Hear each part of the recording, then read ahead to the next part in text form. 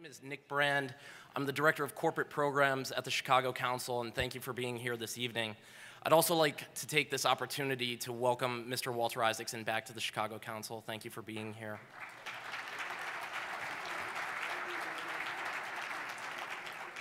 I'd also like to thank our partners this evening, the Aspen Institute and CEO Roundtable.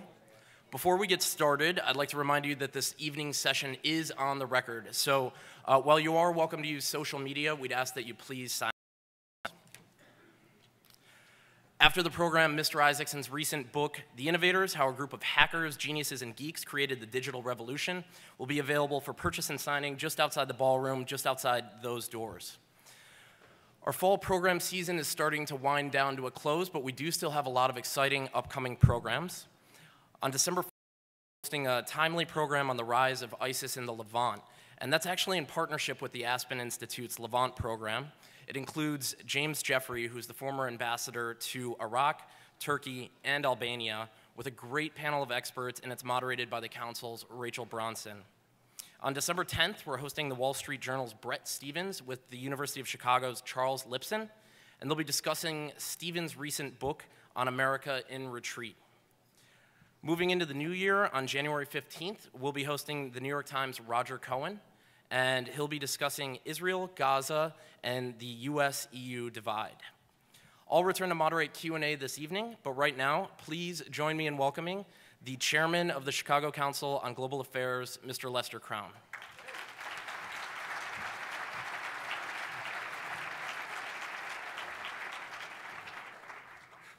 Thank you very much, Nick, and welcome, ladies and gentlemen. We're just delighted to have all of you here for this session of the Chicago Council. You know you're in for a real treat tonight. It is a treat anytime that Walter Isaacson comes with us. He's really very, very special. Now, anytime that you're supposed to give a historical history of the speaker, you usually take 5 to 10 minutes about telling people everything they already know and that they don't want to hear anyway. So we're going to dispense at least with that part of him because there are 50 of you in the room that already know all about him. I've had the pleasure of working with Walter at the Aspen Institute really for the last decade, and there's absolutely nothing too complimentary that I can say about him. He's really a superb, ingenious executive. I was going to say with the largest Rolodex, but I don't think anyone knows what a Rolodex is anymore. And he's almost worn out the contact side of his iPhone as to what is in it. Now, the only thing that exceeds his brilliance really is a wonderful sense of humor. And I assume that Walter tonight is going to talk about his latest masterpiece, The Innovators, and it is a masterpiece. I would like to suggest that if you want to have a collector's item, have Walter sign a copy before you go home. We've been negotiating the commission side of it just before I dinner. He's written really a number of books, all of which are masterpieces. And to me, to have a layman explain the theory of relativity to other laymen in Peter Rabbit English so that you understand is absolutely, truly remarkable. Steve Jobs was on the bestseller list, not for weeks, but for months. But I'd like to recommend two to you, which are really my favorite at this point. One is The Wise Men, which was written back in the 90s, and the other is Benjamin Franklin. And so in the words of local car salesman that you've heard on the radio, you will not be disappointed. He has, as you know, in addition, a full-time job. I don't know when he finds the time to write. I really think that he can compose, no matter how complex the subject is, faster than I can read, because the books come out before I finish the previous one. But I do want to tell you, he is not perfect. Now, when you talk about the past, and you talk about the men and women that have made history, he's absolutely magnificent. When you talk about things going on in the future, he's really not that great. we've had a continuing argument. I wasn't going to say discussion, but it wasn't. It's been argument going on for the past 10 years about things that are happening in the Middle East. And in my opinion, he's never been right. Nevertheless, because of his superb work habits and everything else, at the Aspen Skiing Company, we have given him a full season pass to all 4 mountains. The fact that he doesn't ski has nothing to do with the distribution of the pass. Ladies and gentlemen, Walter Isaacson.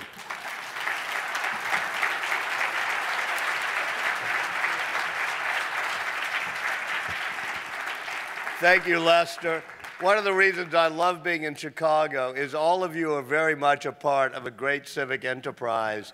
It is the most civic-minded city I've ever been to. But if there's one person who epitomizes that in Chicago, it's Lester Crown. His leadership, his values, and his intelligence that's more than just intelligence, because if you're Chicago Council, you know a lot of very smart people, and after a while you discover that smart people are a dime a dozen and they don't usually amount to much. What it takes is being wise, and Lester is the wisest person I know. There was something incorrect in that introduction. I truly have never disagreed with Lester on the Middle East, only I've been slightly more optimistic at times, and unfortunately, because I'm always an optimist that things can work out in the Middle East, I am proven wrong every week. But I will remain an optimist, and someday they'll fool me by getting everything straight over there. It's a great pleasure to talk to you about this new book. Despite what Lester said, it's not something I was able to churn out in a couple of years. I'd actually spent the past 15 years working on this book ever since I was the editor of digital media at Time magazine. I put it aside for a while when Steve Jobs called, but it's something I've been gathering string on for quite a long time. In the early 1990s, when I was the digital media editor, things moved from the online world to the internet. In other words, magazines that had been on CompuServe, AOL, Prodigy, got to move directly on to the internet. And my boss at the time, the president of Time Inc., said to me, well, who owns the internet? And I thought, wow, that's a clueless question. He said, well, you know what I mean, who invented it? This is before Al Gore had told us the answer.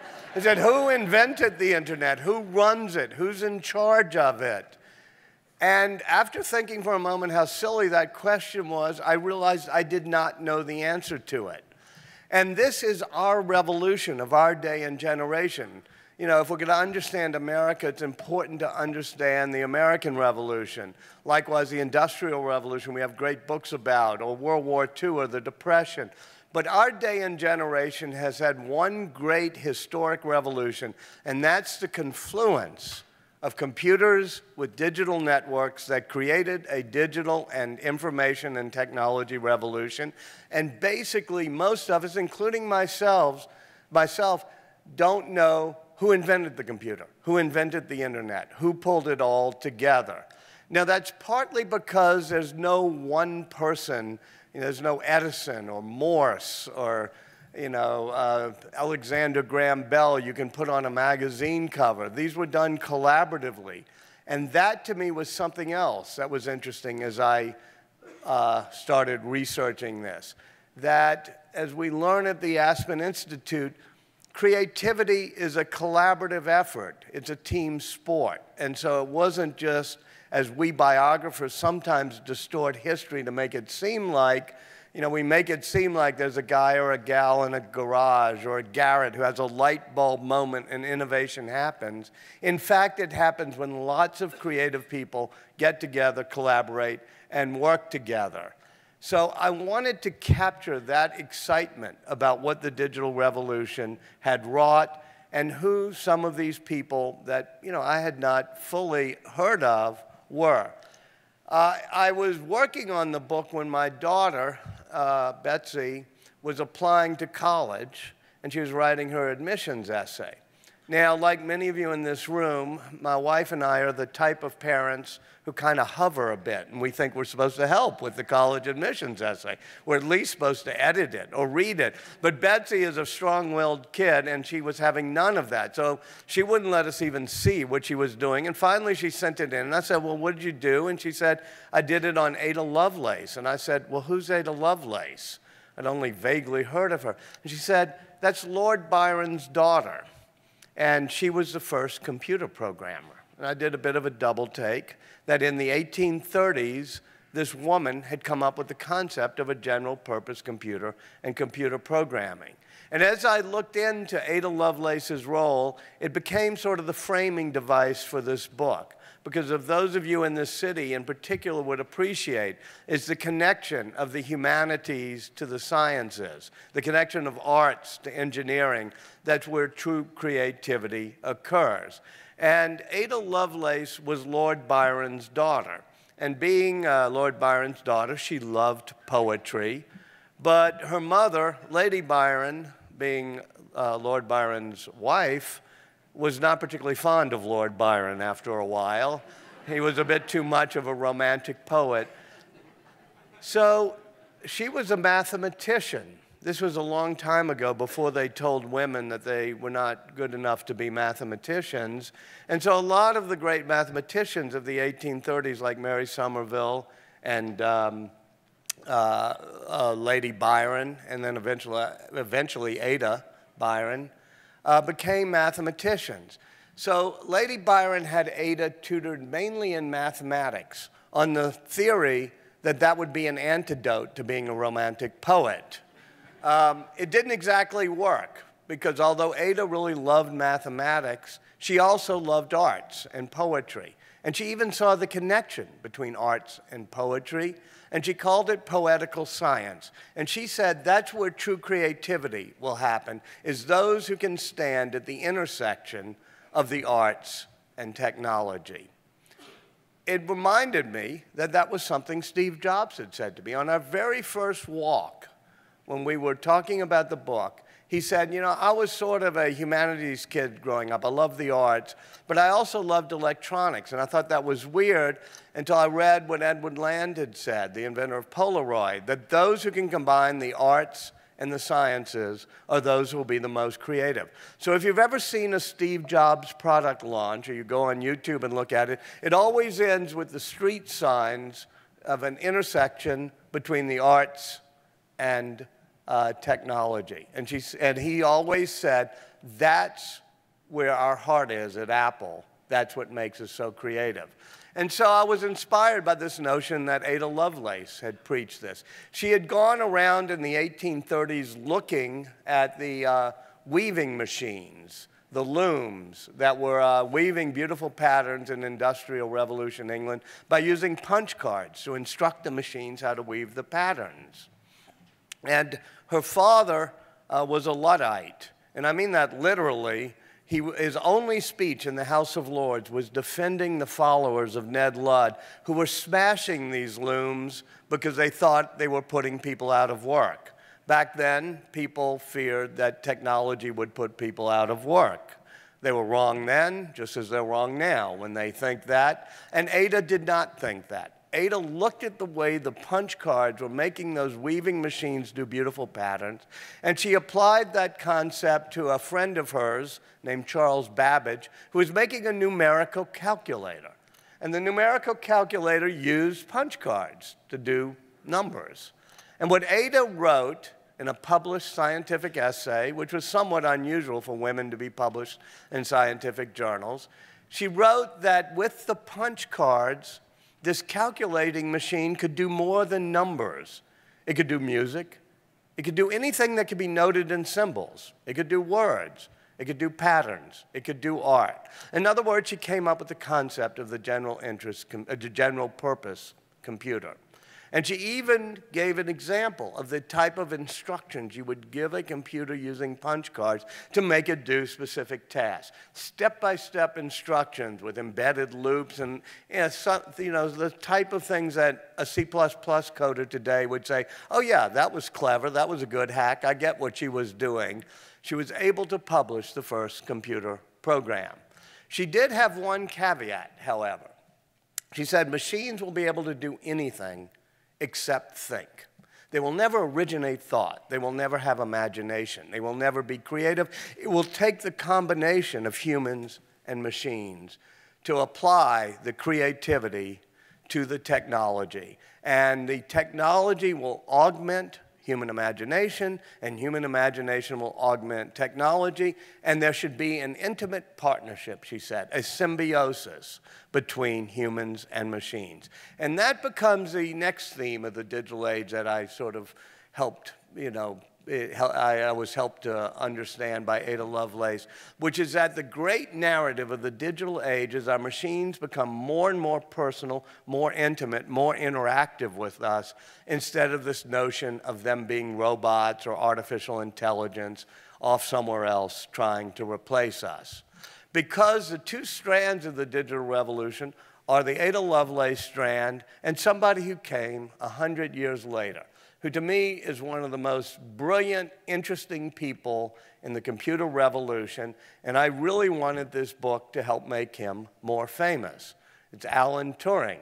Now, since I wrote the book, a new movie has come out, and Benedict Cumberbatch is playing Alan Turing, so I think he's doing 10,000 more things for the, he's doing 10,000 times as much for the reputation of Alan Turing as I'll ever do.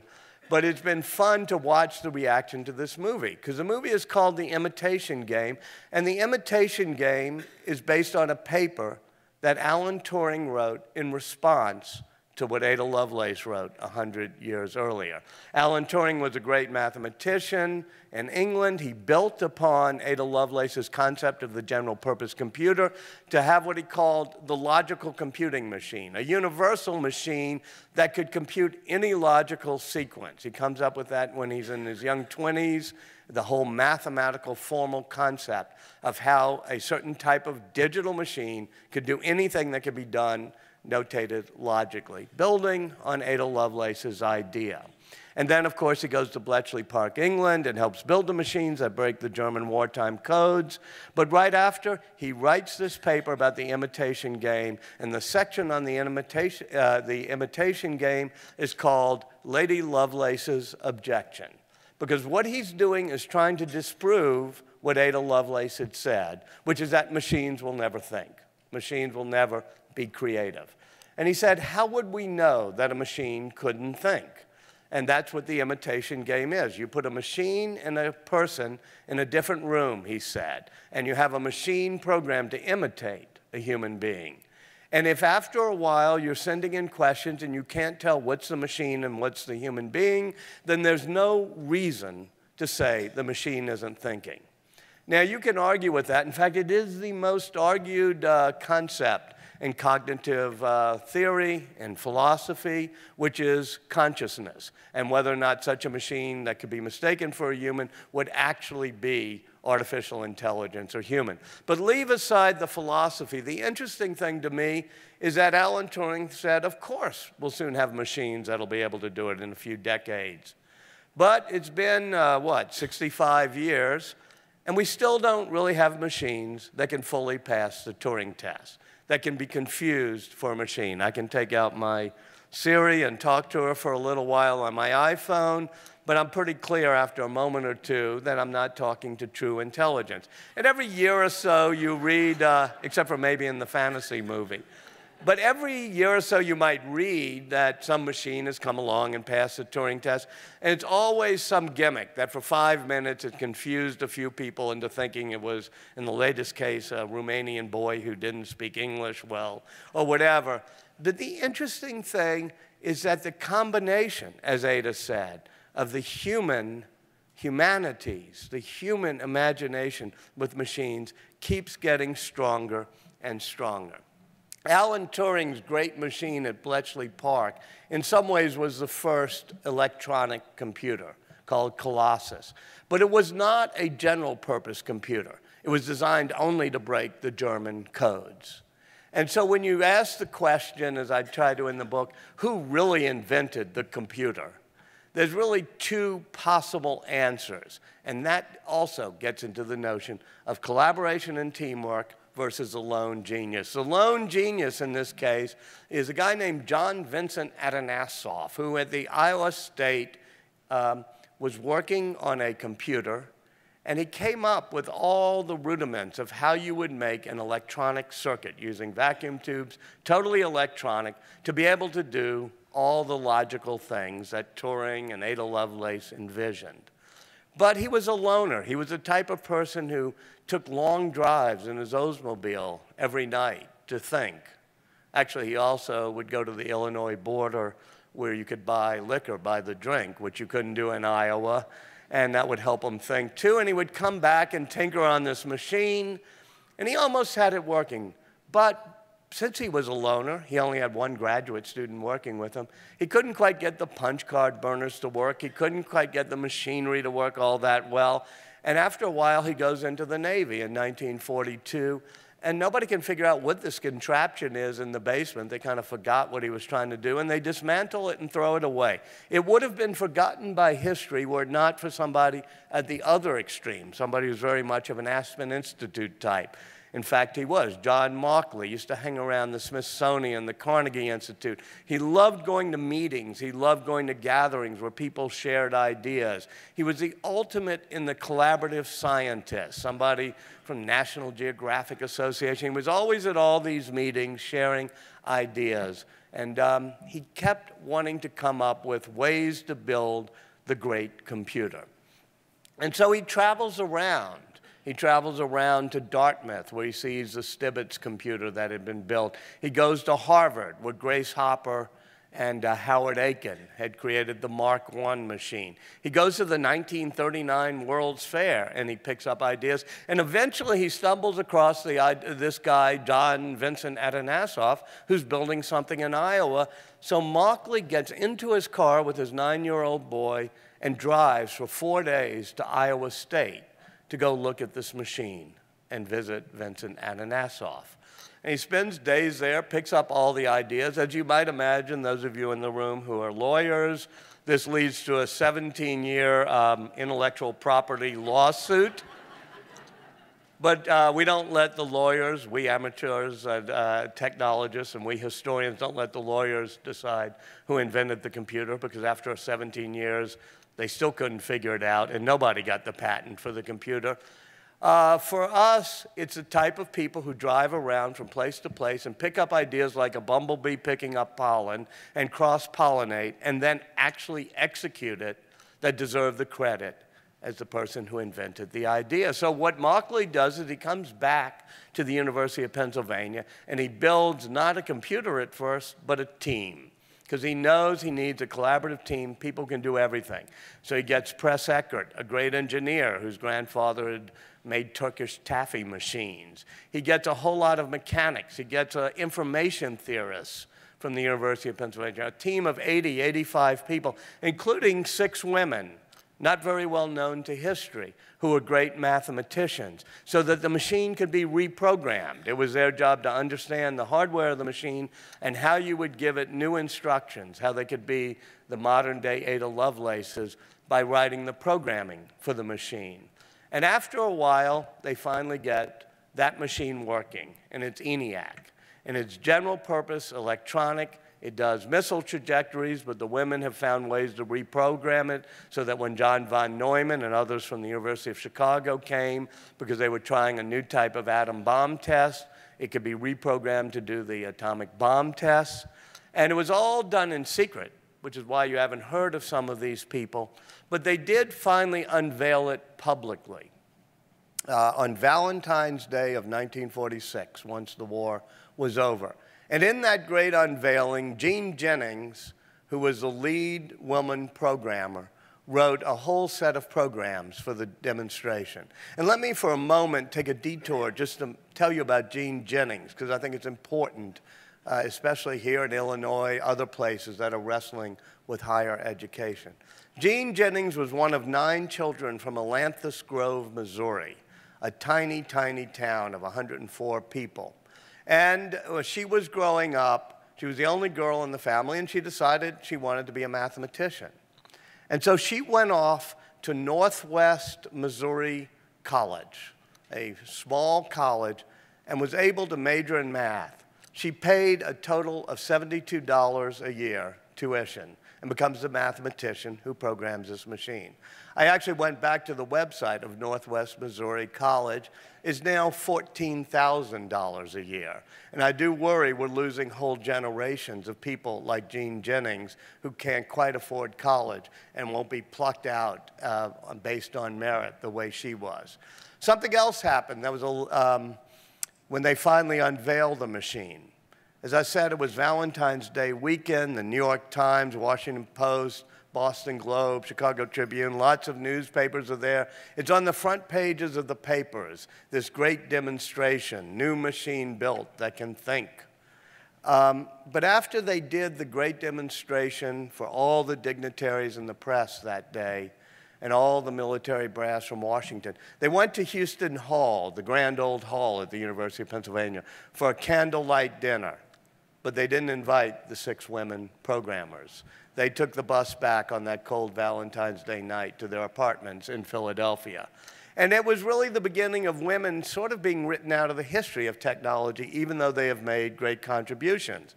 Those 6 women, despite the fact that they weren't invited to the dinner, all 6 of them went to work for John Mauchly later when he turned ENIAC to UNIVAC. Actually, one of them, Kay Mauchly, married John Mauchly. The other 5 worked for him as programmers. They recruited Grace Hopper from Harvard, who had done the Mark I there. They invent the programming languages like COBOL. But it's still, to me, one of the things that struck me in the book was the important role women played back then, how little credit they've gotten in history, how few role models they have.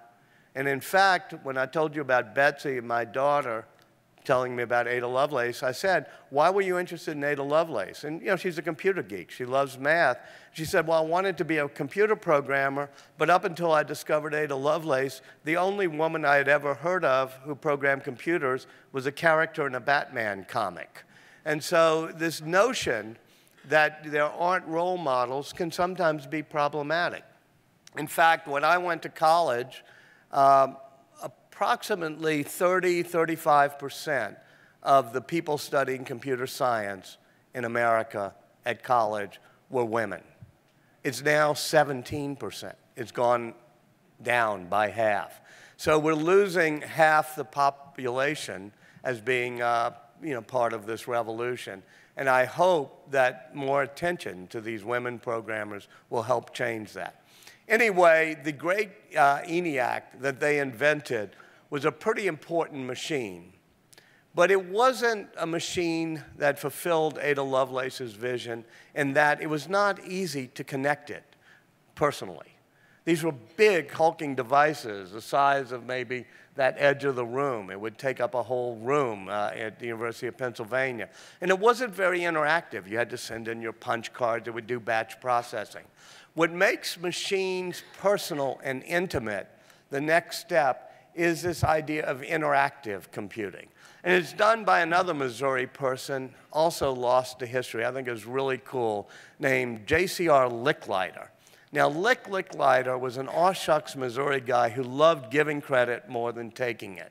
And he was part of that three-way combination that the University of Chicago, other places were, right after World War II, in which the government, research universities, and private corporations all worked together to do basic research, something that we've lost a bit today. And so Licklider was at MIT. He joins Lincoln Labs and a private company called BBN, working for the government and these companies and for MIT. He's there to develop the concept of an air defense system. Now, if you're creating an air defense system, it needs to interact instantly. You can't wait for it to batch process when the missiles might be coming in. So he really makes fast interactive computing. Secondly, he does something nobody had thought of much before, which is to have a graphical, easy-to-read screen so that you could feel personally, you could understand the machine right away. with, you know, little blips going across, and you could tell a pigeon from a passenger plane from a missile, which was also quite important for a console jockey to be able to do. And thirdly, he realized that he would have to network these around the country with the other research centers and the other air defense systems. So being kind of a clever, funny guy, he calls it the Intergalactic Computer Network. But when he does his turn in government, as all these people do, they go in and out of government, back then, because it was a noble thing to do, he goes to ARPA, the part of the Pentagon, and he calls it ARPANET, and he funds it, and it becomes the backbone of the internet. It was particularly interesting to me researching how that internet came to be, because it was another example of where collaboration not only leads to innovation and creativity, but it leaves an imprint on the innovation itself.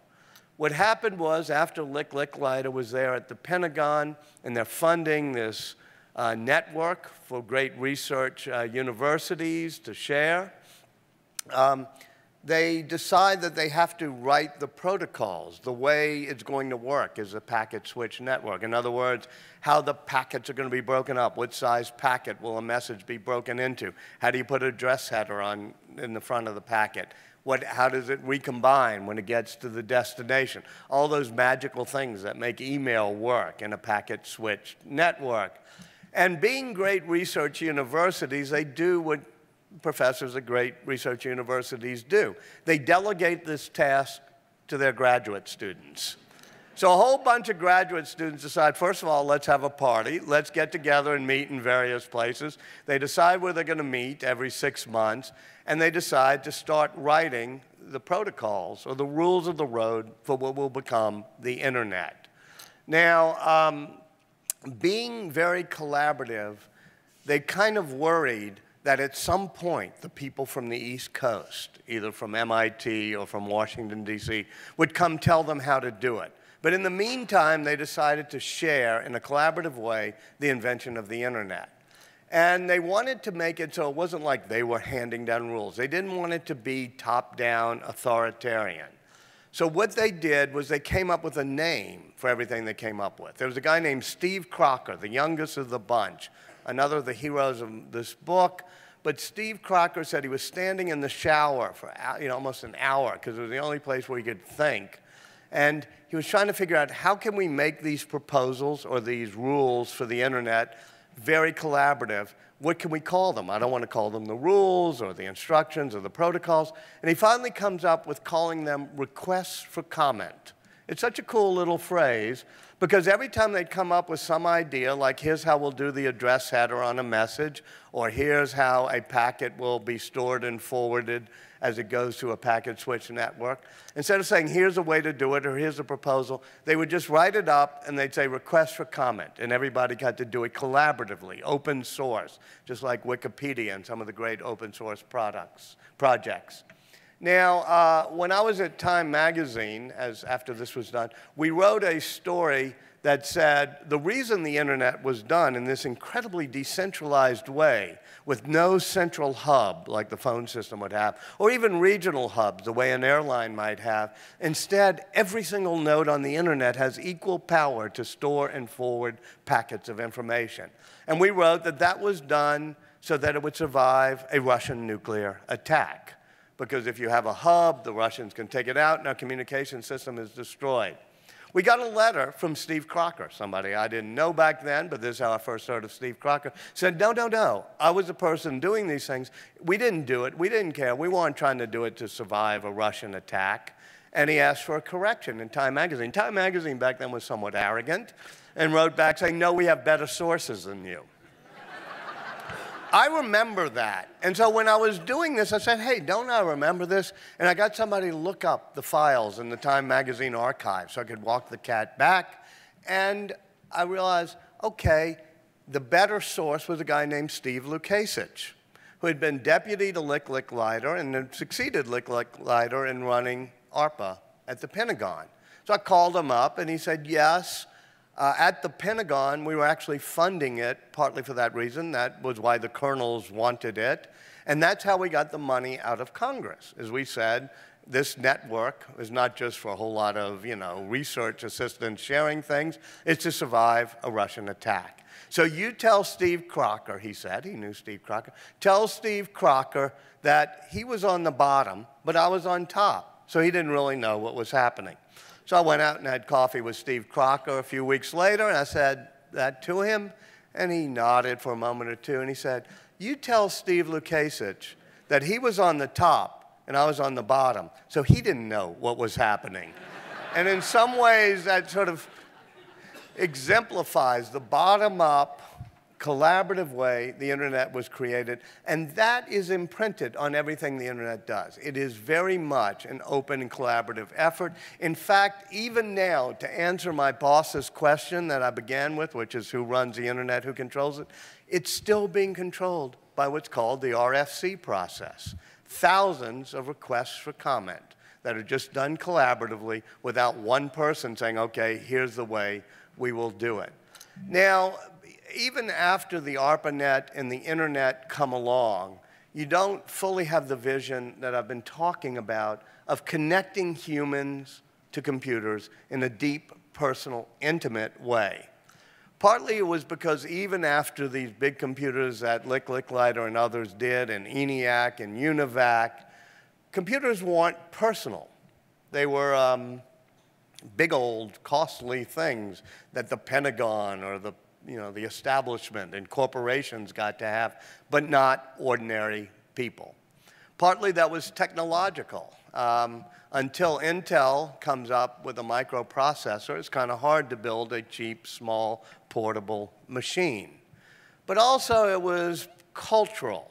People thought at DEC and IBM, you don't need a personal computer. Nobody's going to want their own personal computer, and so they don't pursue it. But there's, we were talking about it, the Chicago Tribune was, you were asking me about, why does it happen in Silicon Valley? Well, in California, Northern California, in the late 60s and early 1970s, you have a confluence of different types of people. And they all come together to sort of create a fertile territory for the invention of a personal computer, a computer you could have on your own instead of share in a corporation.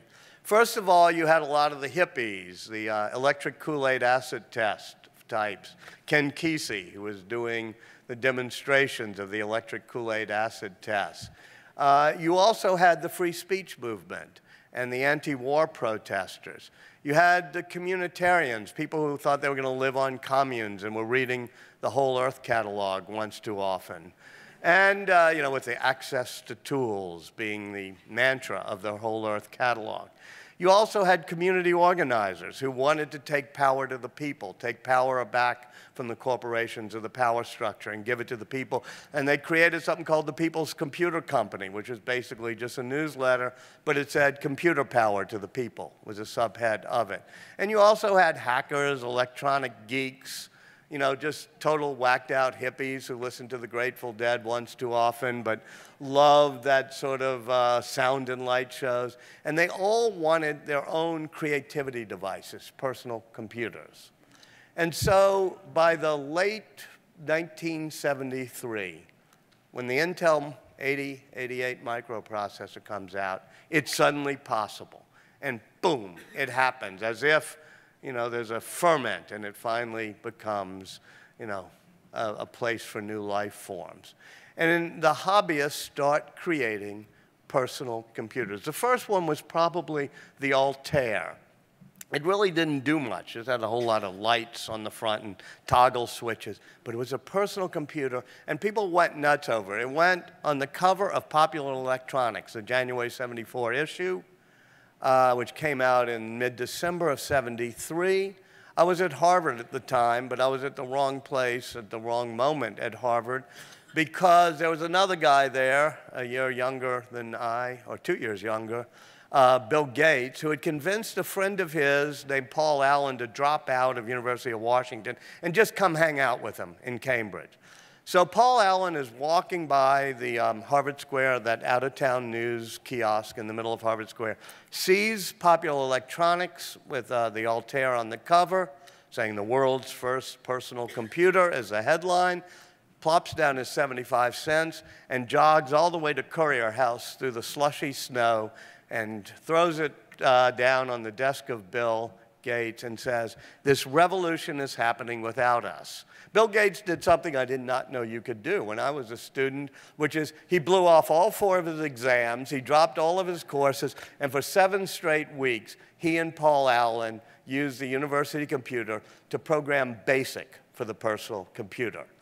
And BASIC becomes the version of BASIC that would work on an Intel 8088 personal computer.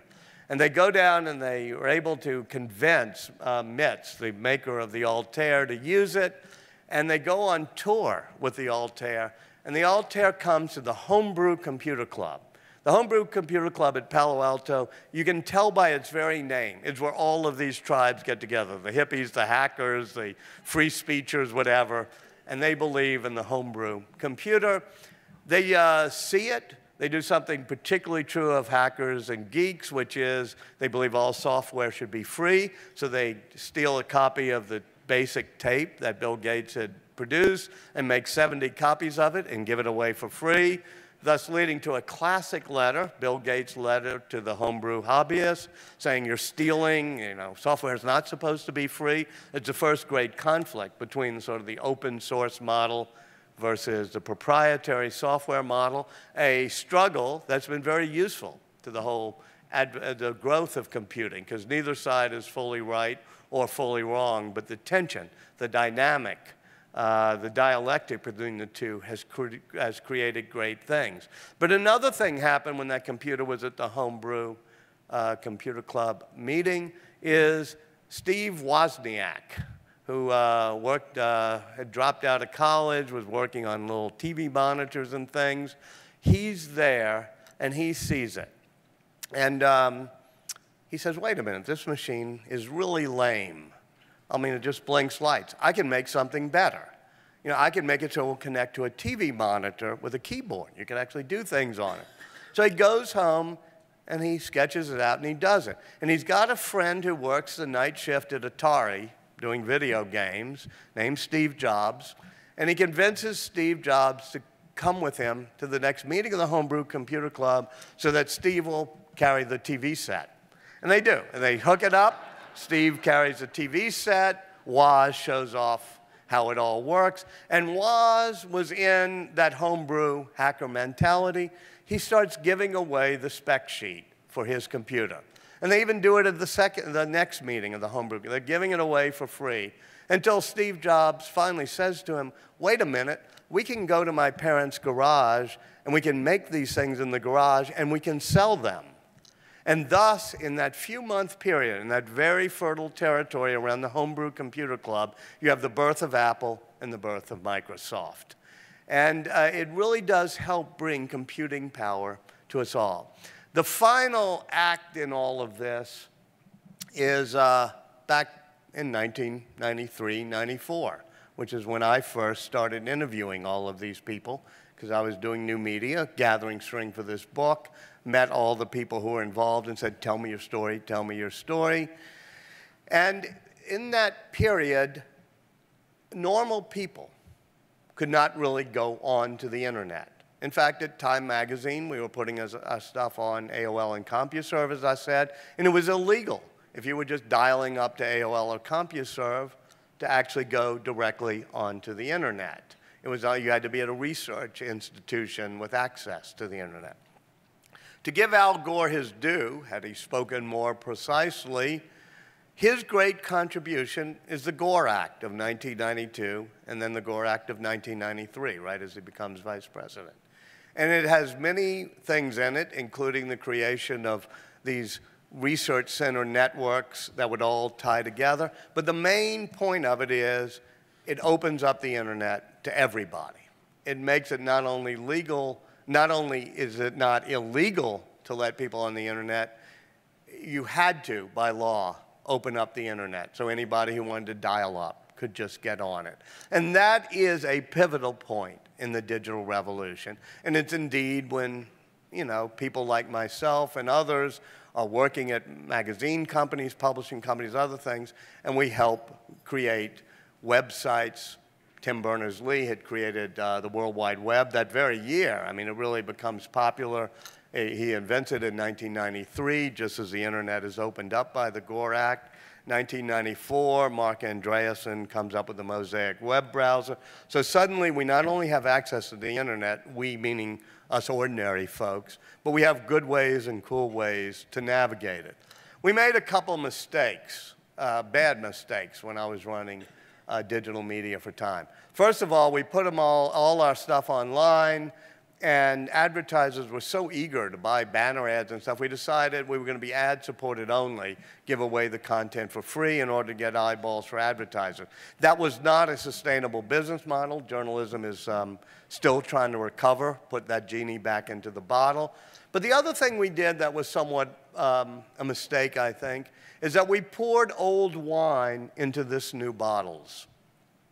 For example, we would take our magazines, our newspapers, and just dump the pages of our magazines online as websites. And up until then, when we were on CompuServe, Prodigy, AOL, most of what we did was form communities, virtual communities. There'd be discussions and bulletin boards and chat rooms and virtual auditoriums, and everybody would talk and we would discuss things.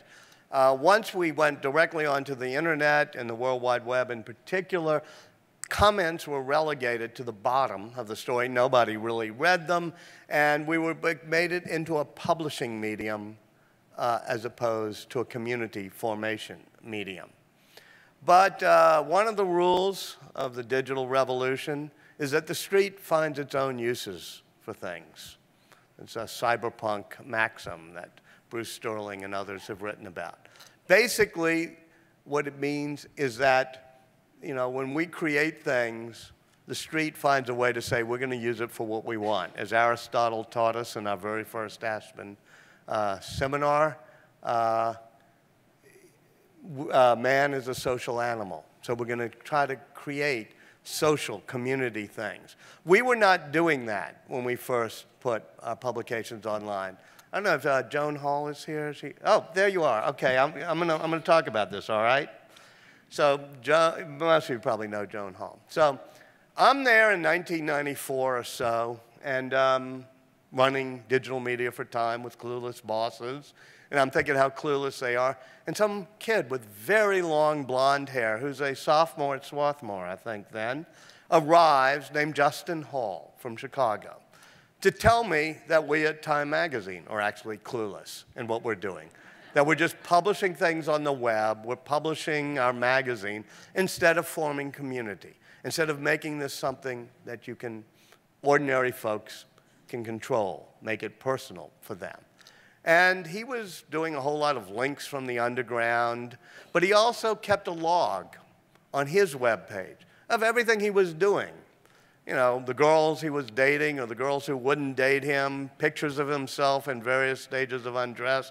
I won't go into it too much since his mom is here, but trust me, as she knows, it skirted the line between, being really fascinating and too much information, right? But that was the whole point of it. In fact, he even wrote about too much information. That's how we capture the technology back for us. We give too much information. And so he became almost a Johnny Appleseed, going around not only to Time Magazine, but around the country, telling the people to keep weblogs. And they started to. And weblogs became a big deal. And soon the word was shortened to just be blogs. And suddenly, the internet was not owned by big corporations like Time Inc. It was blogs. It was people. Anybody who wanted to could connect to it. And so that was one of the final things that helps make this whole technological revolution power to the people, a way for people to be more connected intimately to their machines instead of the machines to be detached from them. In other words, it was connecting our human creativity and our imagination to our technology the way Ada Lovelace said, as opposed to the notion of Alan Turing that we'd have artificially intelligent machines that would be machine learning and work without us. Now, I'm not knocking artificial intelligence or machine learning. It's a very important thing, but it is not the true narrative arc of the digital revolution. The narrative arc of the digital revolution is people like Justin Hall and Steve Jobs and everybody else taking the technology and connecting it to us more personally, putting it on our wrists, so we're doing Apple Watch, or in our eyeglasses, or on our laptops, or in little tablets, or in our pocket, so that we can interact personally and intimately with our technology and make it a social networking technology, not something of artificial intelligence. Every now and then people say, yes, but the great advances were kind of artificial intelligence. Like, you know, Wikipedia now knows more than anybody could. Well, a couple of things about Wikipedia. I think it's great, but it's not like Wikipedia knows this. Wikipedia is simply the ultimate of what Ada Lovelace talked about, which is combining human creativity with computing power. Taking a wiki software that allows people to collaborate online and gather the wisdom, the intelligence, the imagination of millions of people to a crowdsourced thing. So it's humans and technology creating a Wikipedia. That notion of crowdsourcing always, fascinated me. Right after I finished Einstein, early in the 1990s, just as Wikipedia was, gathering steam, I was such a geek that I was one of those people who was on Wikipedia, editing, contributing, doing things. And I looked at the Einstein entry, and it was really good, except for one thing. There was a sentence in it that said, in 1937, Albert Einstein secretly traveled to Albania so that King Zog could give him a visa to escape the Nazis. Everything in that sentence is incorrect. So I took the sentence out, but it kept reappearing in Wikipedia because, very partisan Albanian pride nationalists, they could always point to some website in which some uncle said that on the streets of Tirana that one of their cousins met Albert Einstein, who was secretly there getting a visa. And so it would reappear, and I would then put something in saying, no, he was actually in Princeton that entire year. Here's, the publications from that year. He had a Swiss passport. He never went to Albania in his life, but it would still reappear.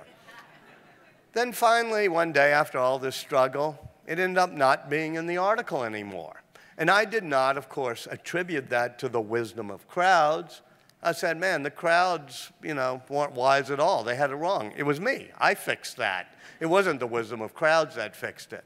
And then it finally dawned on me, since Lester has quite politely given me the virtue of humility, which my friend Dr. Franklin said he could never master. But it slowly dawned on me that it wasn't me who fixed it, that I was simply part of the crowd. I was just one of many, many people adding my little bit to the crowd, and that was the crowd who fixed it, but I was part of that crowd. Likewise, people sometimes say, well, Google, you can just ask Google anything, and it sort of almost like the Turing imitation machine. I said, no, not quite.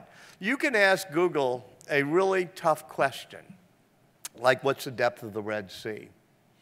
And it'll come back instantly with the answer, whatever it is, 5,427 feet, something even your smartest friend doesn't know.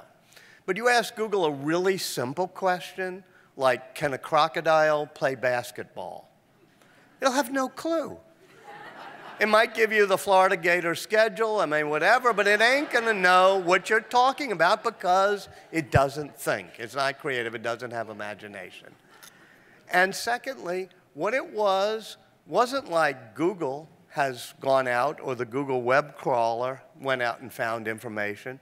What the brilliance of what Larry Page and Sergey Brin did was not to have a web crawler that found information, but have a web crawler that went and found the links that millions and millions of people put on their own website, and to combine the human creativity with the computer processing power. Like Wikipedia, like Google, like Ada Lovelace said, with the difference engine. And so that, to me, even today, is still the theme of the digital revolution, connecting the humans to technology in a symbiosis more intimately, which means connecting humanities to engineering, humanities to science. And as we talk, those of us who are involved in school reform or whatever, about the importance of STEM education, it is totally important that kids learn science and technology, engineering and math. But what we're bringing to the party in this great symbiosis of Ada Lovelace is we're bringing the moral judgment, the artistic sensibility, Steve Jobs' idea that beauty matters, which is why the iPod is beautiful. We're bringing the arts and the humanities, because it's the arts and the humanities that teach us creativity and even moral judgment. So it's very important in education not only to create a new generation that can do technology, engineering, and math, but a generation that has a true appreciation for whether it's Plato's maxims or all the things that happened in the Industrial Revolution, that understand art and history so that we can play our role of connecting our moral judgments and our humanistic sensibilities, the way Ada wanted, to our machines. However, and I know most people would agree with that, one reason I wrote this book is I think the converse is also true. People like myself, and perhaps like many of you in this room, who love the arts and love the humanities and go to the Art Institute and would be appalled if somebody said, well, I don't really know what a Picasso is or why it's so important, and would think somebody was a Philistine if they said, well, I don't know the difference between Hamlet and Macbeth. But they might joke, they might even brag that they don't know the difference between a gene and a chromosome, or the difference between an integral and a differential equation, or that they don't know the difference between a transistor and a capacitor, or how a semiconductor actually makes an on-off switch, and that allows it to do logic in a circuit. Those are pretty tough concepts, but Ada was able to master them. And I don't think she found them any harder than mastering a line of her dad's poetry. She could visualize it. She could visualize her father's poetry, take a line, she walks in beauty like the night. And Ada, that's a tough line. It's hard to know it, but you can visualize it. And likewise, she could visualize an algorithm, how you instruct a logical process, how a mathematical equation is just the good Lord's brushstroke for painting something beautiful in physical reality. So what I hope to have, sort of preached a bit in this book is that it's important to love the beauty both of the sciences and of the humanities, and to be somebody who can help connect them. We do not want to cede that intersection to just the engineers, nor do we want to be engineers who have no sense of beauty or no sense of the moral judgments that have to come in creating our technology.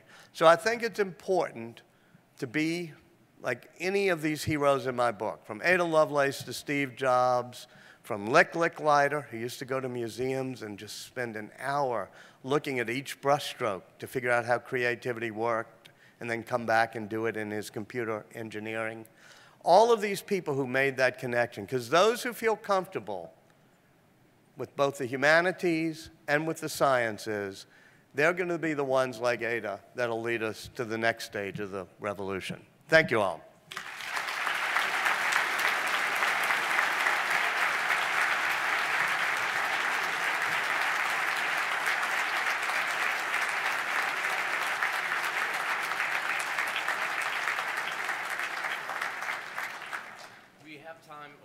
We have time for a few questions here, and we'll now go out to the audience. If you can please raise your hand, wait for a mic, and please ensure that your question is a question. Yes, right here in the middle, the gentleman with the black sweater. Is that you? Yes. The mic's coming to your left. Thank you. Would you comment on the book Singularity and the ideas behind it? Yeah, the notion of the singularity, and I hope you have people here who will talk about it. It was invented early on, the concept by John von Neumann, which is to describe the moment at which computers will not only be more intelligent than humans, will be able to create even more intelligent machines that could leave us behind, and we aren't going to be important. Whether it's Bill Joy writing about it, or Elon Musk, or people like Ray Kurzweil, who for the past 40 years have always said the singularity is 10 years away, but it keeps getting. Those are the people on the other side of the case that I was making, who keep saying that the advances will come when machines do things without us, as opposed to us being combined with our machines. And there was those two schools of thought I mentioned, what I call the Turing School or the Lovelace School. Doug Engelbart was part of the Lovelace School, and he comes up with the opposite concept of the singularity, which is the complementarity, the notion that machines and humans working together will augment, the augmentation of each other will always be more powerful. So let's take a couple of examples, such as Deep Blue, which wins at chess against Kasparov, or Watson, who beats Ken Jennings at Jeopardy.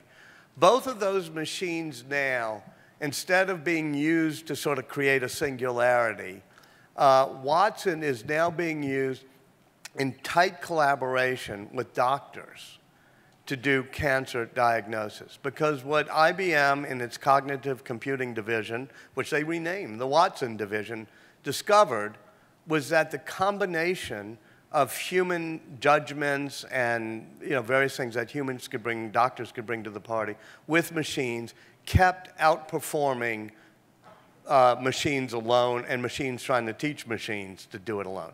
Likewise, Garry Kasparov, who was beaten by Deep Blue, created a new contest in which a human and machine could work together and play chess against either the greatest grandmaster or the greatest supercomputer. And every single year, even in amateurs using laptop computers can beat the best grandmaster or the best supercomputer doing chess. Now, that won't always be the case because chess is a rule-driven algorithm game, but still it shows that if you really want to make progress, aiming for the singularity or worrying about the singularity, with all due respect to Elon Musk and everybody else, is probably not the biggest worry we face now. I have at the end of my book the people starting to talk about the singularity in 1957 when the perceptron comes along. And the New York Times writes that the perceptron will mimic the human brain and within 10, 15 years will be able to leave humans behind. Every decade since 1957, the New York Times has done a story saying in 20 years, neuromorphic chips will lead to this and it'll leave people behind. As Lick Licklider said after a few decades of this, maybe they'll someday be right, but in the meantime, let's do that symbiosis, that partnerships of humans and machines, because it always seems to be a mirage that's always at least 20 years away before it happens. I will come back in 20 years with Ray Kurzweil, and we'll see who turned out to be more right, and I will admit that I'm wrong if the singularity has occurred. All right, next question, please. Yes, the young person over there with the white shirt, please. You're giving your mic runners a workout. Yeah. Yes, sir. Okay, so you mentioned earlier in your presentation on technology that you believe, you will believe that we will achieve true artificial intelligence. Do you think that can happen without the aid of humans? For example, currently we are seeing that programs are trading with each other in the stock market, whereas 30 years ago it used to be stockbrokers. Yeah, it's not done very well, by the way. Well, as I said to the previous question, I'm always surprised at the amazing leaps that happen when you create a partnership between humans and machines, and the amazing lack of progress you have when you rely on machines alone. Let me go back, if I can, to the Imitation Game and to Alan Turing, because he was somebody who believed, like you said, that we might have artificial intelligence. When you watch that movie, or preferably even read the chapter on Turing in this book, you'll notice that in some beautiful and tragic way, his life may be the best refutation of his theory that machines alone will be indistinguishable from humans. Because he was gay, he was not ashamed of being gay, but it was not something you could be very public about when you were in British military intelligence in the 1940s. But after he wrote the Imitation Game paper, saying And I think it may have been partly as he wrestled with who he was. He wanted to believe that all humans were pre-programmed, that we were just the same as machines. And yet, you watch his creativity and his genius, but also his impulses and desires, and you say, that's not a machine. And right after he wrote that paper, he was engaged in a debate over the question you asked, and he was also engaged in a set of activities that were so human that a machine would have found them incomprehensible. He had met a 19-year-old young man, drifter, in Manchester. He had had the man move in with him. He got burglarized.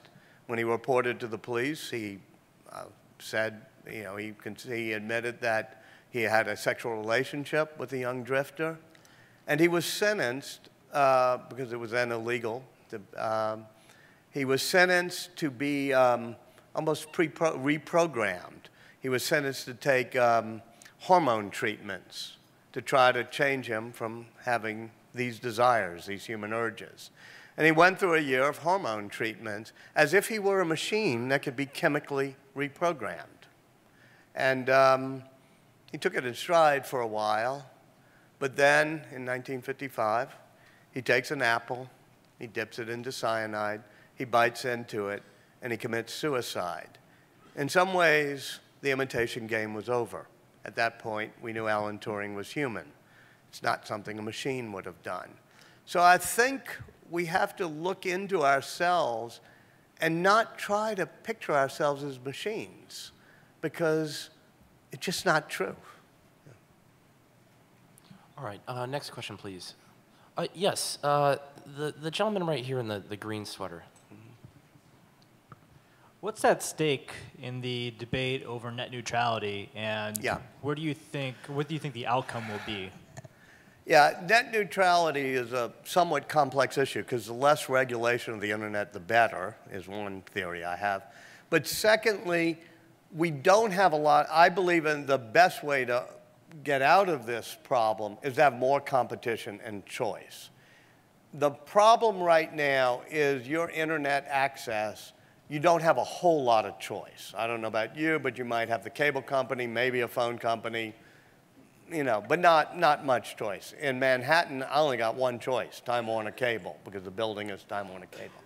So when you do not have competition and you don't have a whole lot of choice, it is not good. I come from the content side of this business, so I'm slightly allergic to it, to have the people who own the pipelines have too much power over deciding whose content gets distributed. And that, to me, is what is at the fundamental heart of net neutrality. I don't want Time Warner Cable saying, you'll get Netflix better than you'll get Amazon or NBC. You'll get NBC because we actually own, you know, if the Time Warner Comcast merger goes through, but, you know, we're not going to allow this on. And they say, well, we can overcome that by having a lot of rules and regulations that say they can't favor NBC over ABC. I say, fine, but what happens when the next Vox or the next Huffington Post or the next Vice comes along? You can't have regulations that say, here's how you have to treat things that haven't been invented yet. What happens when Twitter is combined with a video service and you can tweet videos or something? There's not something I think has happened yet. But, you know, you don't want them to have to make a deal with Time Warner Cable or whoever the cable provider is or who the phone company, in order to have the access they need. So net neutrality says everybody gets access to the pipes, just like everybody gets access to the phone system or to the highways. And, you know, the phone system can't say, we're going to favor this type of content. As I say, that opens up a bit of a can of worms, but I'm in favor of net neutrality. I hope so I think Obama did the right thing, pushing back hard against the cable companies. I also, and this will get me in a little bit of trouble, worry about all these mega mergers, because if a Time Warner, Comcast cable company has 35% of the national market, and I'm CNN, let us say, I can't afford to lose a battle with them over how much they're going to pay or what split we're going to get in the revenues.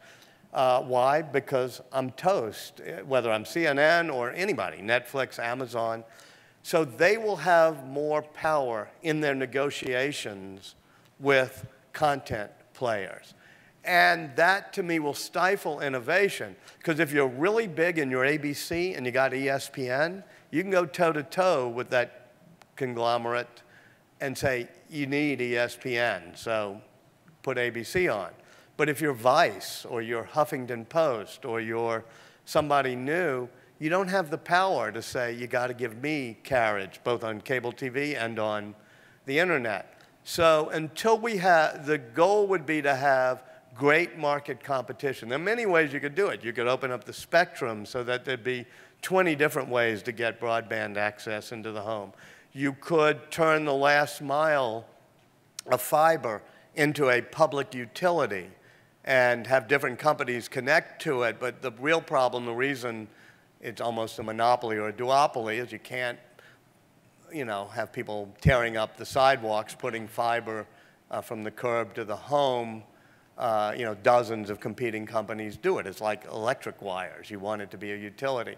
I'm not a pure expert at it, but I don't want the big pipeline owners to be the ones who control which content gets carried.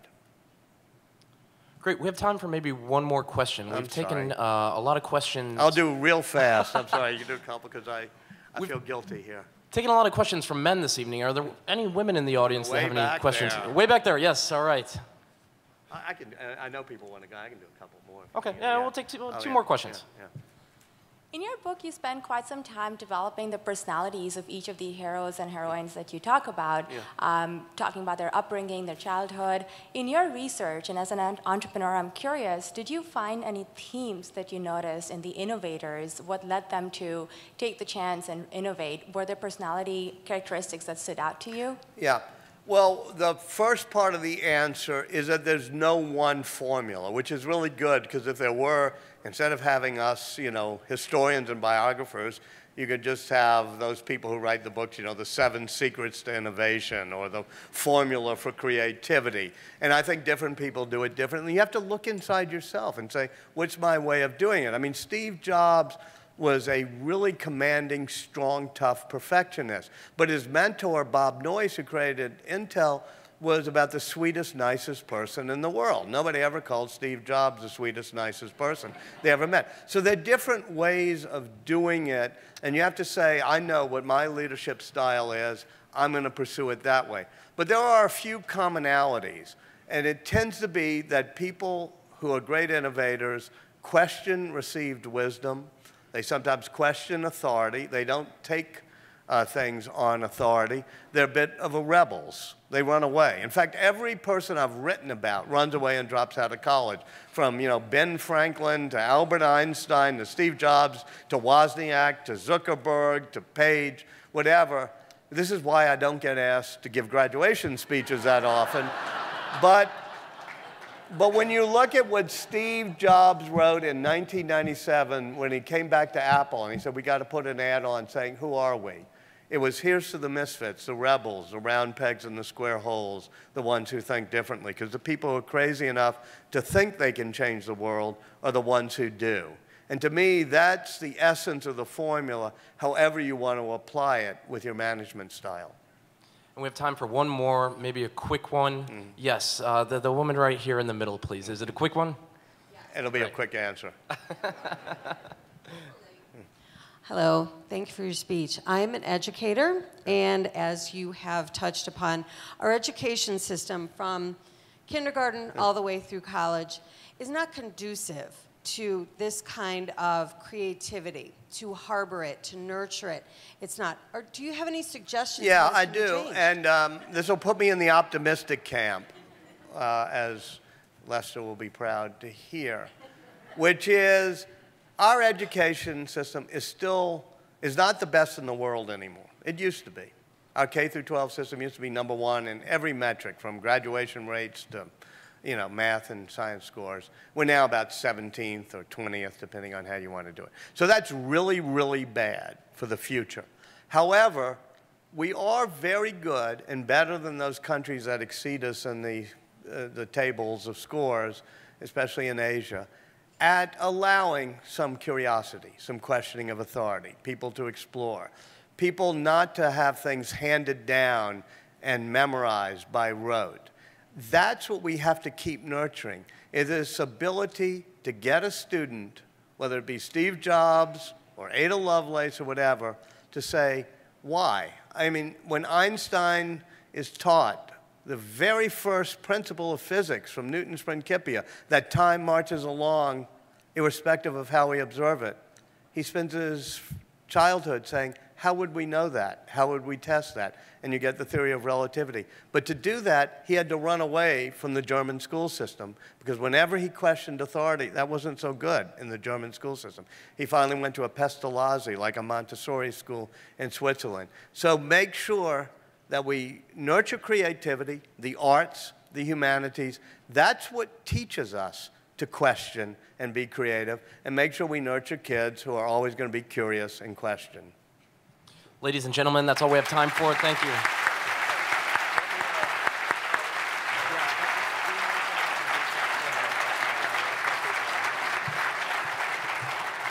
And Mr. Isaacson will be signing copies